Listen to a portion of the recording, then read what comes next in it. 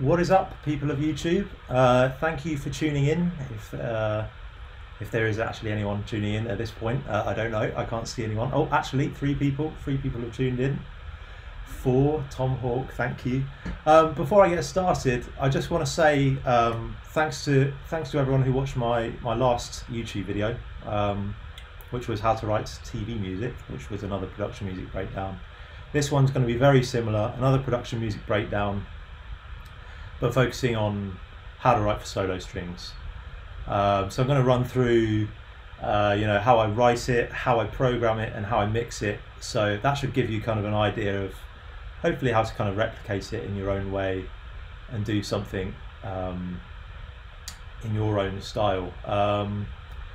So yeah, I'm just going to crack on really, but before I do, I just want to say in the description box, the bio box below this video, there is a composer to orchestrator deliverables checklist PDF, which I think would be really useful to the people watching, you guys watching. Basically it runs you through very simple steps, just a one-page PDF. It runs you through what you need to deliver to an orchestrator when you're working on a live production, whether that be a film or a TV show or a game. So yeah, hopefully that's useful. You can grab that in the link below in the description box, go away and download it, and yeah, let me know if it's useful more than anything. I want some, it'd be great to have some feedback to see whether it's useful, and yeah, so without further ado, I think I'll just get started. I mean, just let me know if the mic is at the correct volume so I don't do this whole stream with the volume like miles too low. Nobody said anything so far, so I assume everything's okay. If somebody just pops up and says everything's fine, then that would be amazing. Hey folks, hey Rob, hey Tom, hey 222, Johannes, hey Sai, there's someone there, hello above that, I can't see the name. Trevor, Ed, Caleb, awesome. Right, well let's get going. So I'll just play the track through first, and then we'll kind of dive down into more detail, I think. So let's go.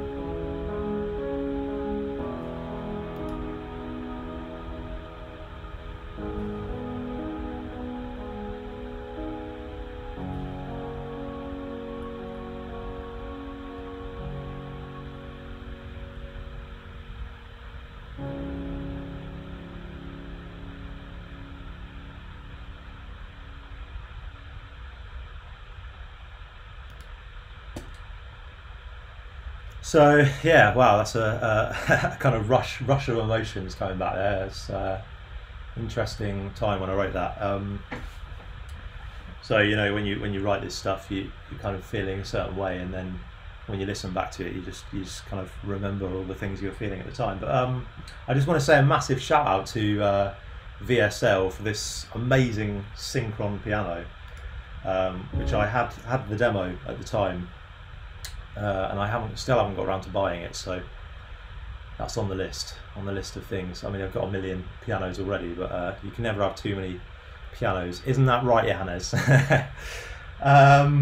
So yeah, I mean, I think the thing is with something like this track, that there are a million kind of things you can do with it. I mean, it's just a kind of standard emotive track, but I mean, I thought instead of doing the whole big string section vibe thing, I would just make it super intimate.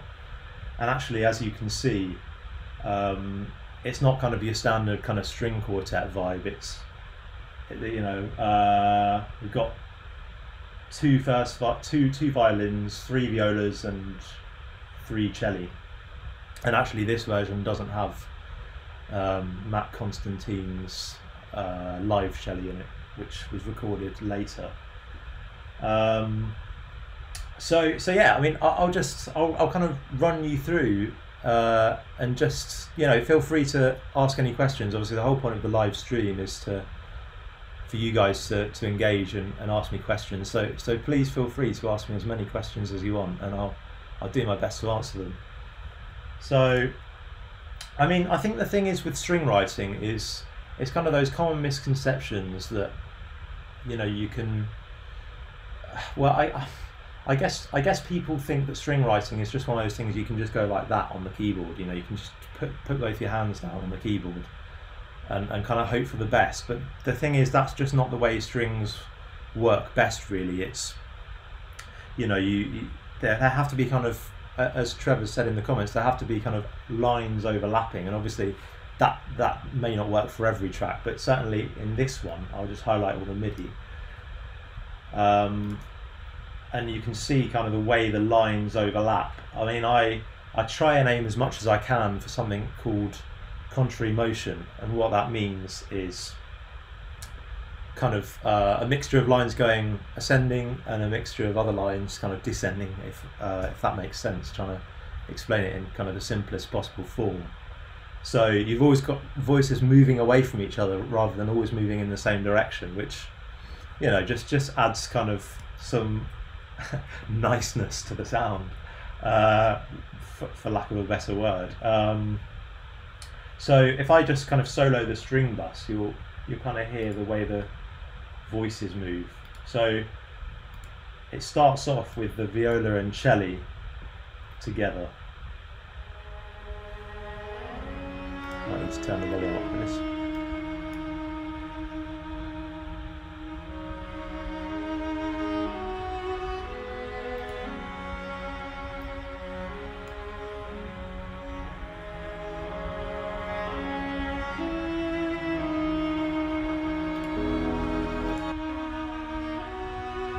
So at the moment we've got the viola playing the melody. Then the solo violin comes in, kind of it's taking over. It's kind of a counter melody. So now you've got two kind of melodic ideas going on together, hopefully not kind of interrupting.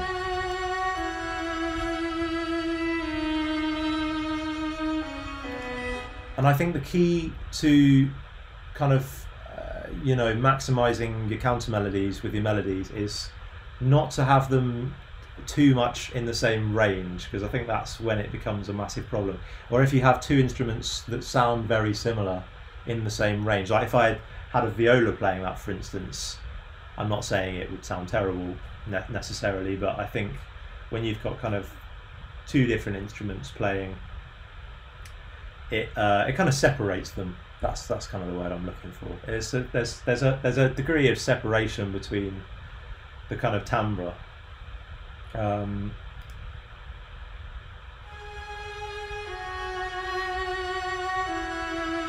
So you'll see here, you've got the violin kind of dropping down, and even though they are moving in the same direction, you've got this note holding and this note,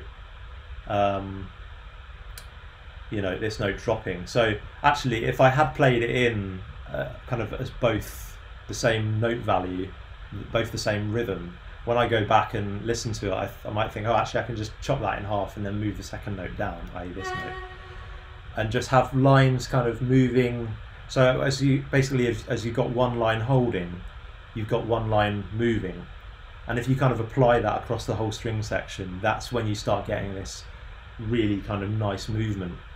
So, you know, you can kind of get away with certain voices holding and the other voices moving. I think the key to good string writing is voices moving around. I think that the common mistake that people make is just with the kind of classic ensemble patch, where you just shove your hands down and hope for the best. There's no, strings don't really perform like that, and I'm not saying there's no time or place for you know, ensemble patches and just kind of a standard chord.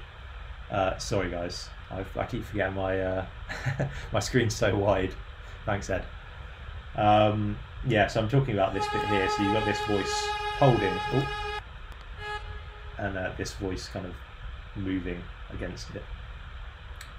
So yeah, like I say, I'm not saying there's no time or place for just a chord holding, just chords holding with each other, but I would say definitely try and get movement in your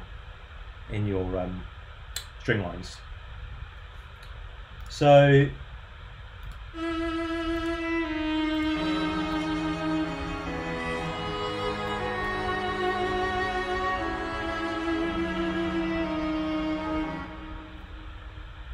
what I've got going on here between the two celli is one basically just in charge of playing the bass notes, so you can see the bass notes over here, and then one kind of playing a top line essentially. And again, you've got this action where you can, one line is holding, one's moving. Just reading the comments now.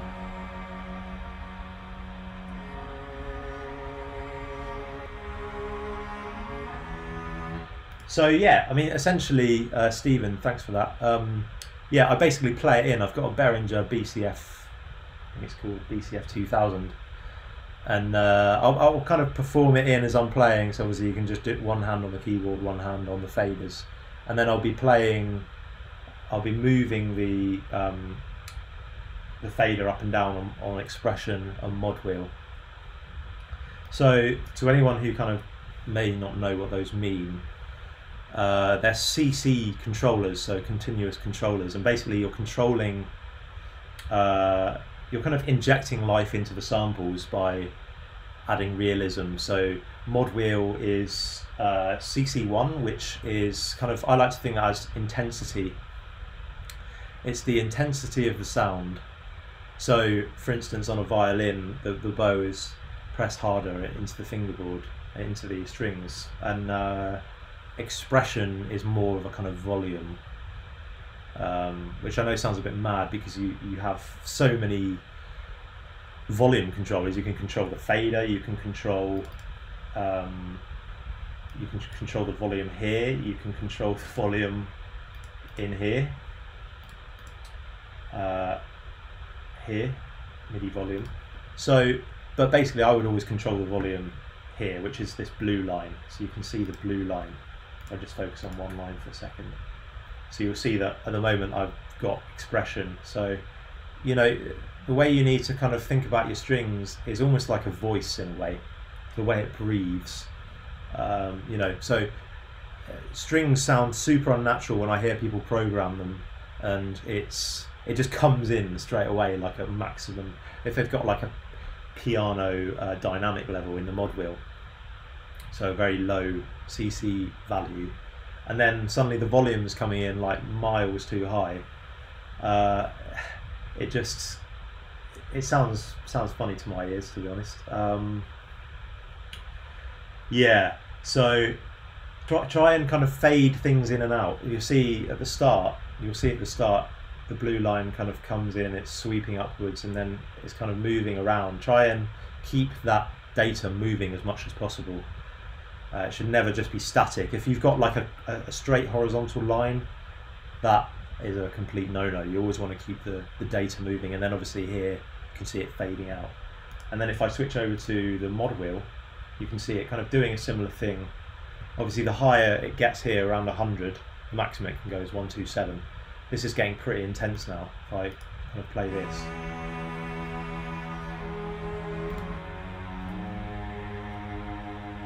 So it's getting quieter then, yep. So get quieter and get quieter. You know, it's just stuff like that that really helps the dynamics of the track for a start, and also it just injects complete believability into the samples, hopefully.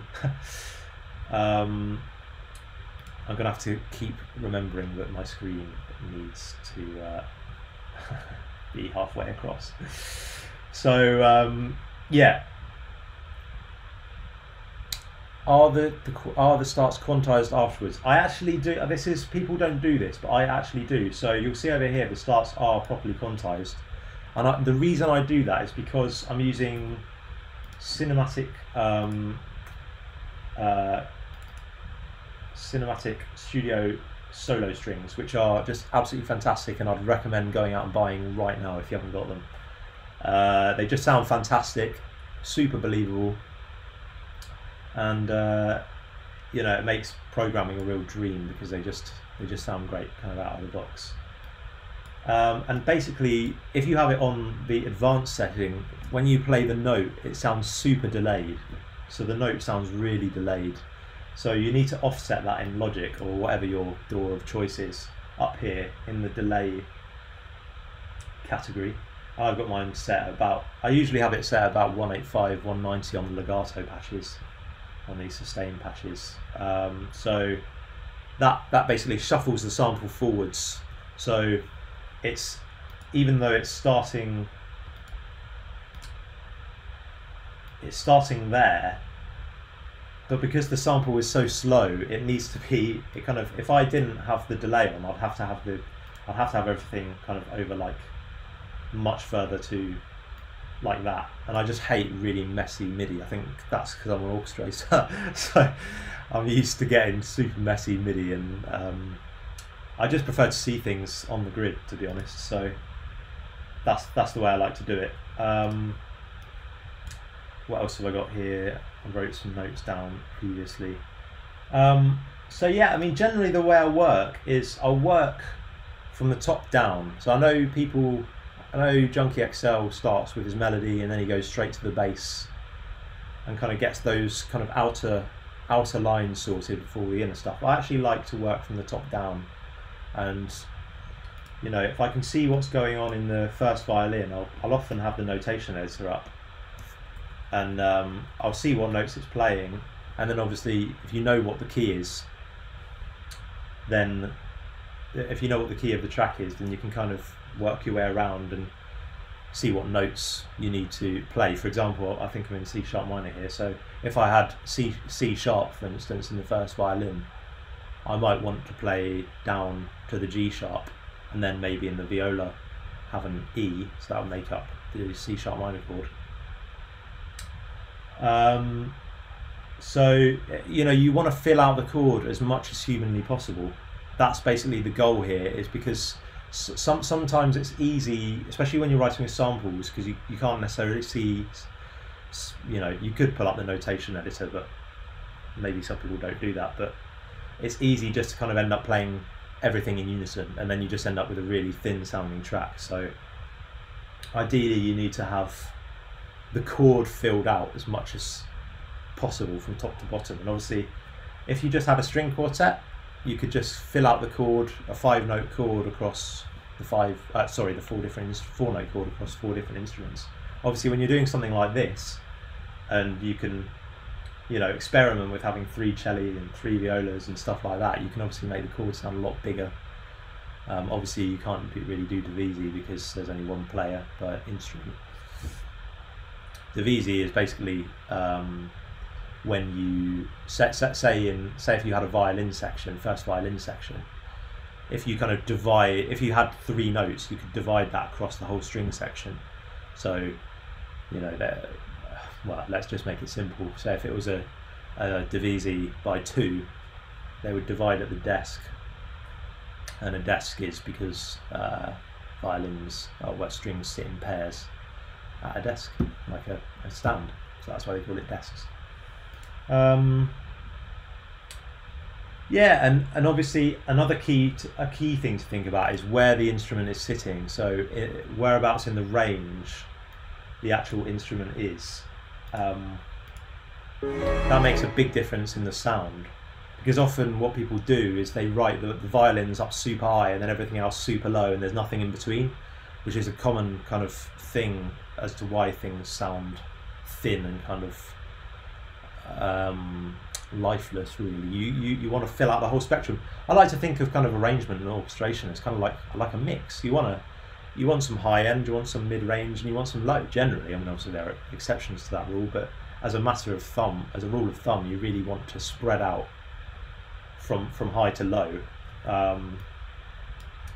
So, you know, you don't have to have things super high, but obviously you want instruments in their best range. And a good trick is actually to have, if you want something to really stand out, if you have something like a cello playing a low string, but high up on that low string, then it really sounds super intense.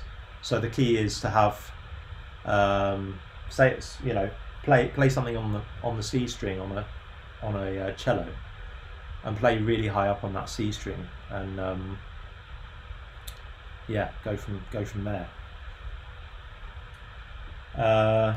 What questions are there?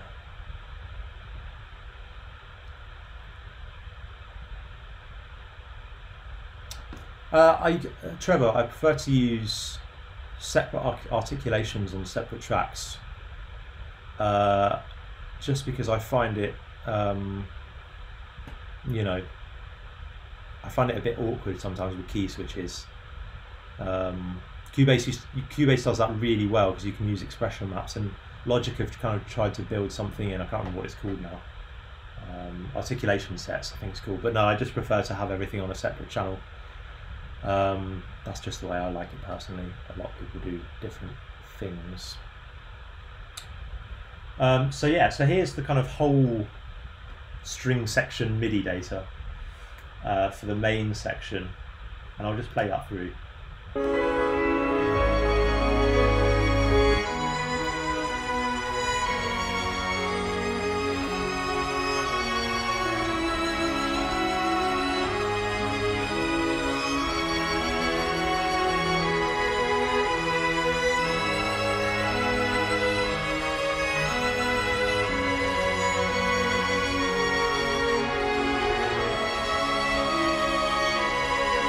So you can tell the violins there are sounding super strident. You know, I don't know what they're actually playing here. They're playing in octaves. So that kind of just gives it added punch, really. Have something in octaves, you know, it's a classic John Williams effect if you've got things in octaves. Obviously you don't need to shove everything in octaves, but certainly it's a nice sound when first and second violins are in octaves. And actually I've put a full section first violin there as well, just to really fill it out.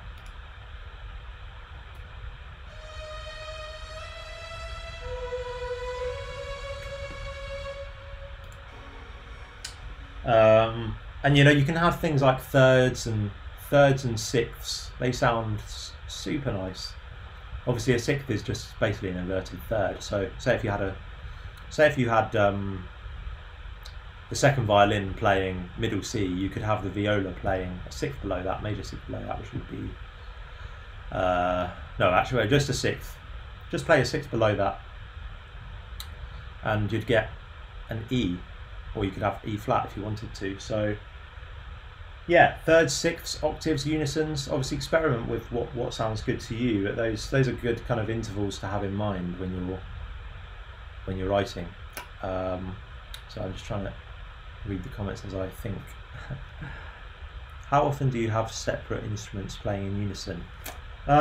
I try and keep that to a minimum really, unless it's for a kind of colour, or if I'm doubling for a specific colour.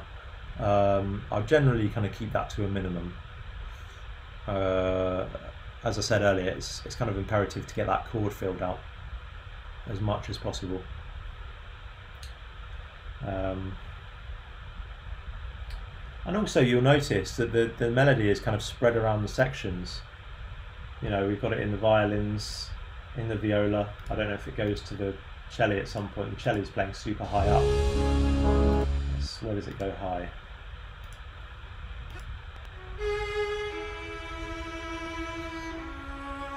So you can see how high that is. That's in the treble clef. Look at this, how high this is.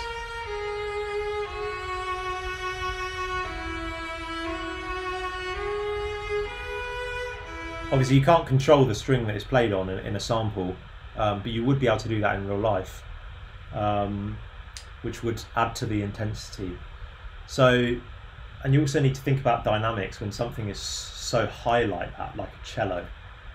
You know, that could kind of easily interfere with a violin if they were in a similar range. You know, if the violin was playing that range as well, the violin would just get completely wiped out because the cello is playing high and it sounds intense.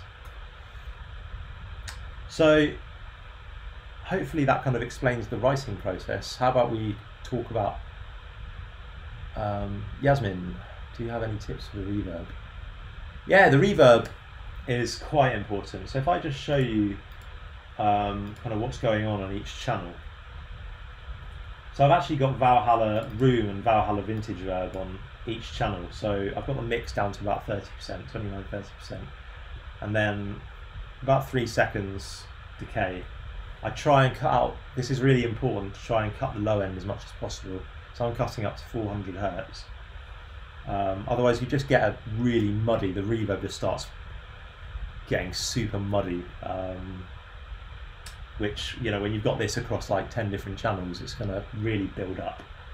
I've got Kramer tape as well, which should probably be at the start of the chain, but that's me being lazy. Just to kind of give some tape warmth really.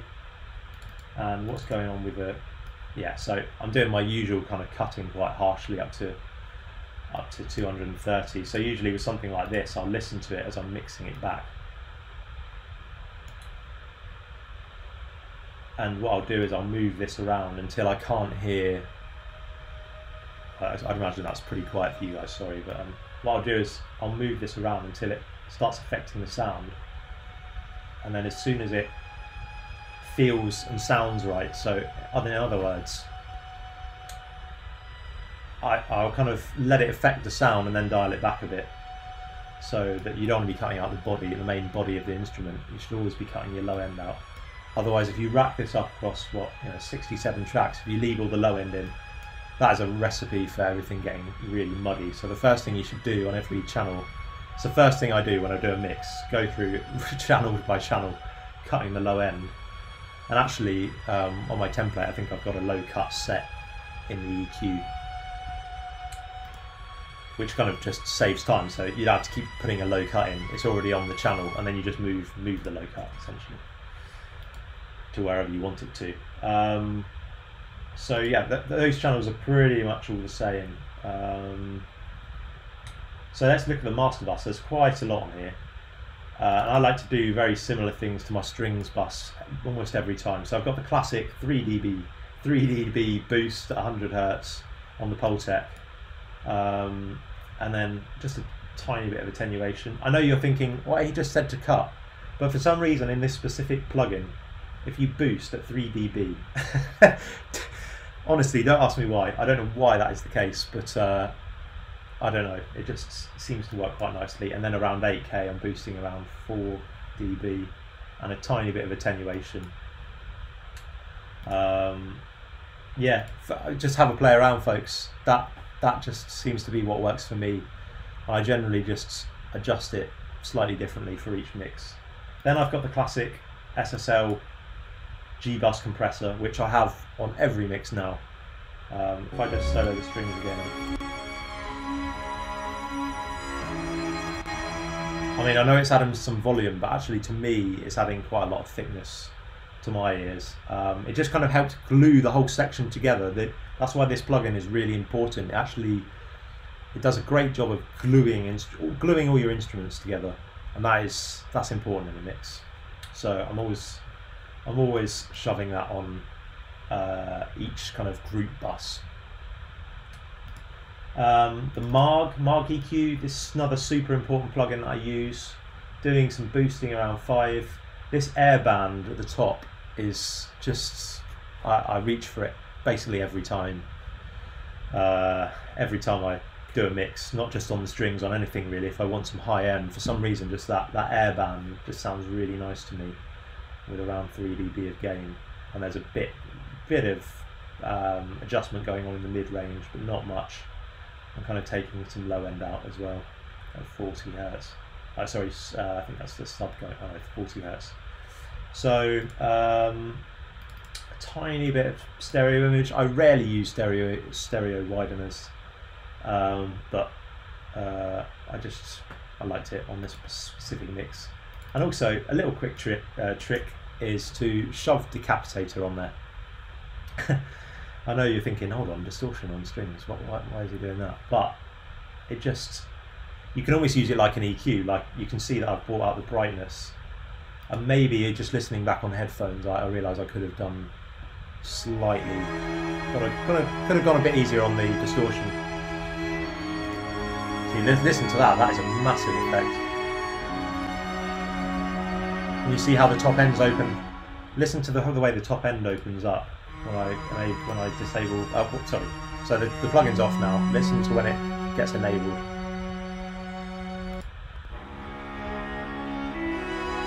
So I'm going to enable it. 2 seconds.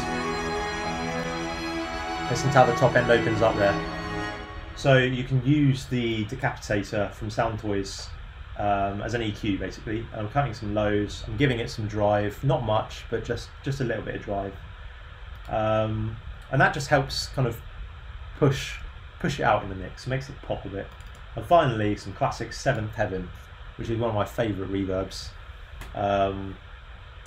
Obviously there are reverbs actually on each individual channel itself, but I like to do that, and then I like to give it a final process with a different reverb on the actual bus itself.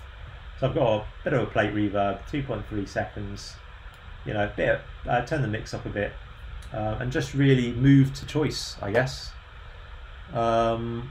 You know, move the move the mix until it sounds too much. You'll know when it sounds too much, because everything will just sound like a complete wash of sound, and you'll just get no clarity. So it's really important to get this part right.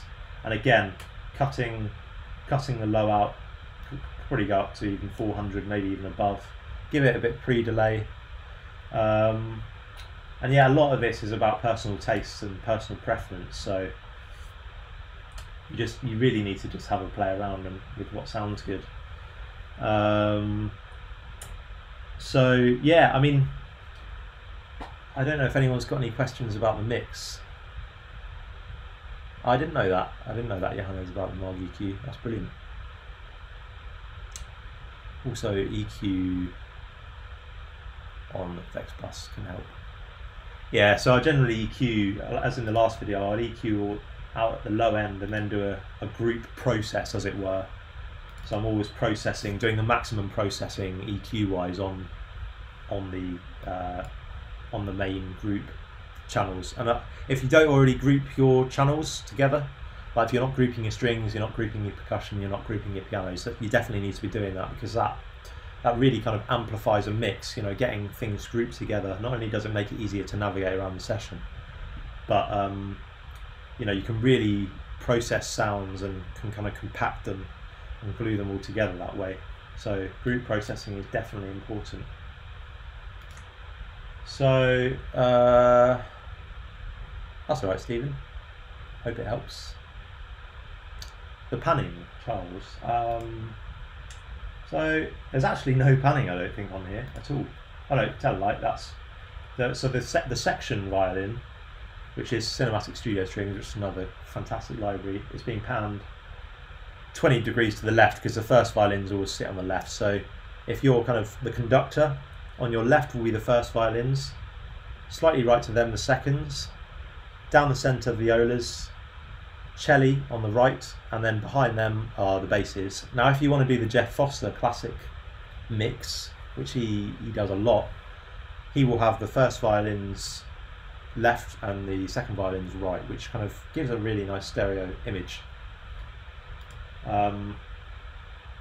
So yeah, there's really no kind of panning going on, because the instruments are actually panned within the library itself, so they're kind of pre-panned. So what you hear, say if I was to play this viola line, what you'd hear is the viola kind of in the centre of the stereo field, and then the cello would be to the side. So they've been recorded in orchestral position essentially,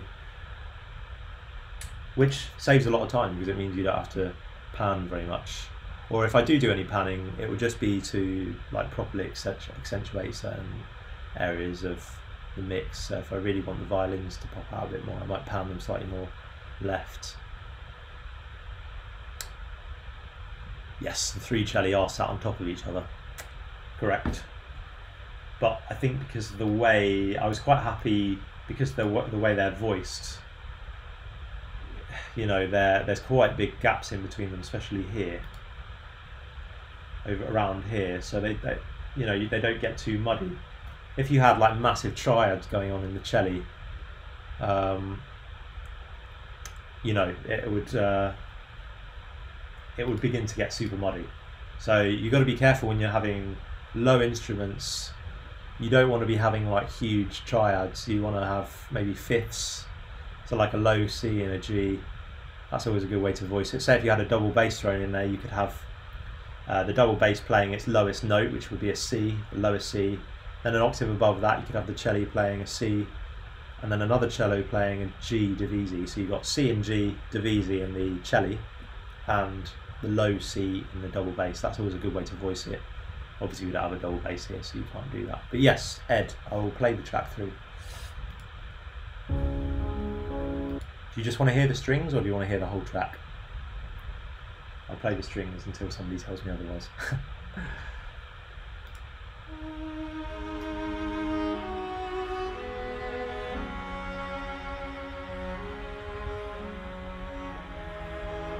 So you want to you want the strings to breathe, like it's almost like a choir, you know. I always try and think of, you know, you want to get the voice leading as natural as possible. So clear voice leading, you know, small steps between notes horizontally, but also good spacing vertically as well as horizontally. So you're filling out the chord horizontally. Oh, sorry guys. Yeah, piano roll. Fill out the chord vertically, but smooth voice leading. You'll see the notes. Smooth voice leading from note to note.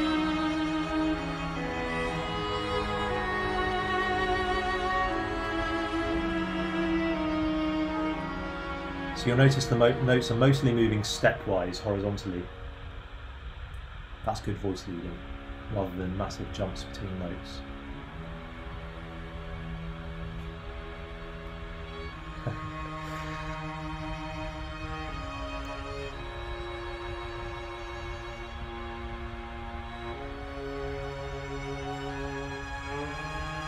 Ooh, bit of portamento there to add realism. Low velocity layer.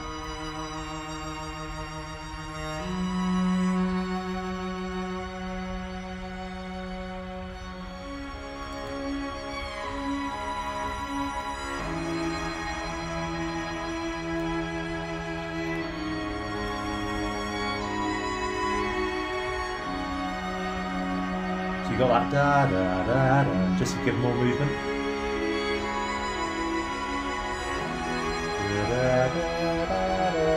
That sort of movement. So you'll see these notes here kind of playing almost like an Alberti bass kind of vibe. Now they're starting to get really intense in sound.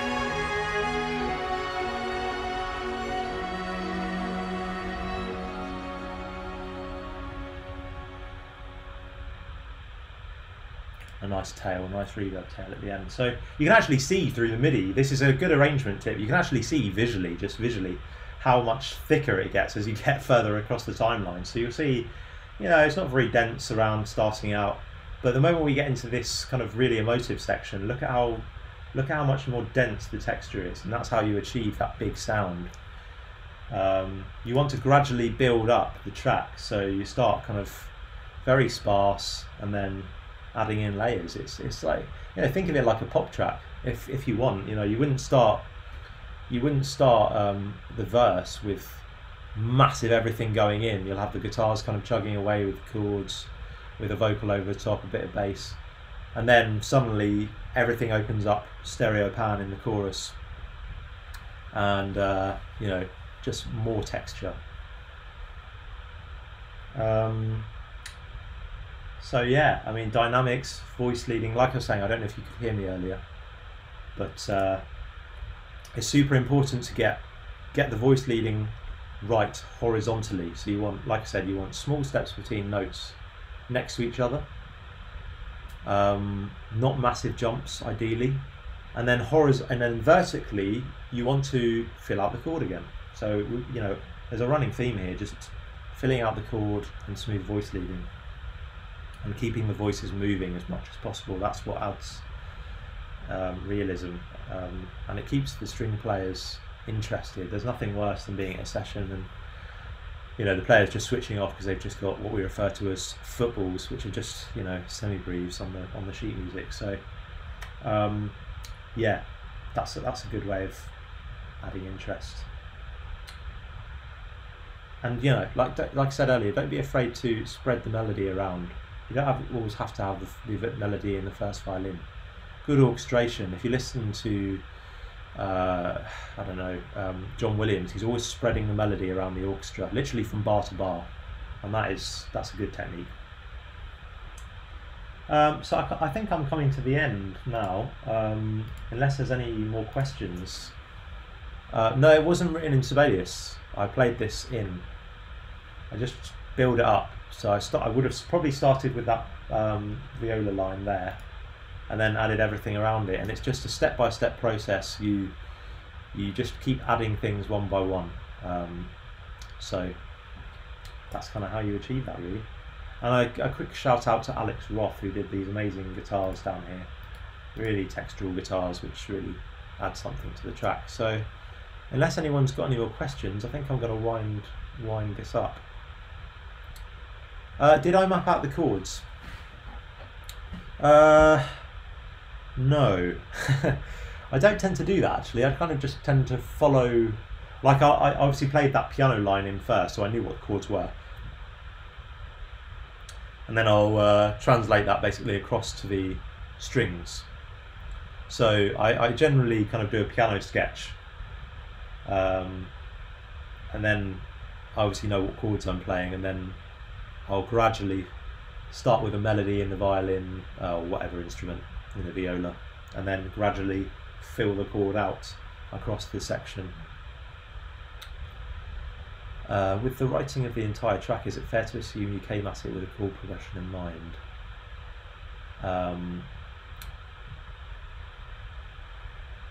Yes. So, like I just said, I basically did the piano line first, the whole piano. So that gave me the basis. It's always good to have a basis, even if you're not even going to use the piano. It's good to have it there so that you know what chords you're playing. I sometimes have a notepad that I'll scribble the chords down into. So, you know, it's useful to have the chords. Like if I've got a B major chord, I know that I need to use B, D sharp, and F sharp. You know, it's just things like that. It's like I need to have those notes in this chord somewhere across the section. That's all right, Ed. Yeah, okay, Rob, thanks for that. That's a good idea. Perfect. All right, thanks a lot for that, guys. I really appreciate you tuning in. Oh, Keen. I thought I was going to get through a whole live stream without mentioning Keen, and now I've got to mention Travis. I can't mention Keen without Travis, so there we go. Tom Nettleship. Yeah, no, thanks a lot, guys, for tuning in, and please get in contact if there's anything you want me to cover. I want to keep creating good content for you guys, so you know, please do send me emails. You know, get in touch on social media. I'm always up for a chat with you folks. So yeah, please do stay in touch. Please comment, like, and subscribe. I really want to get this YouTube channel up and properly running and create good content. So yeah, that would really help me out, and share it around with your friends if you can. I really hope this was useful, and keep asking questions. That's what it's all about, and it's great to interact with you folks. So I think I'm going to wrap this up now. I'll play the track through from start to finish with everything in one last time, so you can hear hopefully all of that advice kind of all together. Let's go.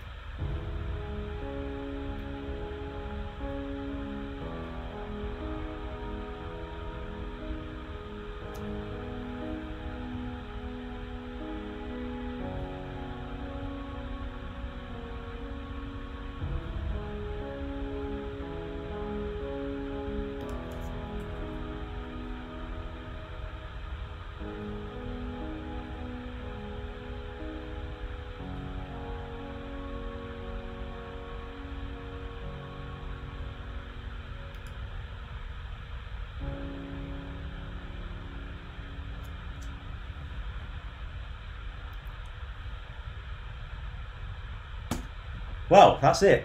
Thanks a lot, folks. Hopefully that was enjoyable and useful. Just a quick question from 222, Denzi and Tom. Do you know how the guitars were recorded? Just through some pedals. I don't know what pedals they were. You'd probably have to talk to Alex Roth about that, because he was kind of dealing with that. But yeah, that's all I can say really. If you're just tuning in now, please download my Composer to Orchestrated Deliverables checklist PDF, which will kind of describe exactly what files you need to send over in a quick and simple PDF.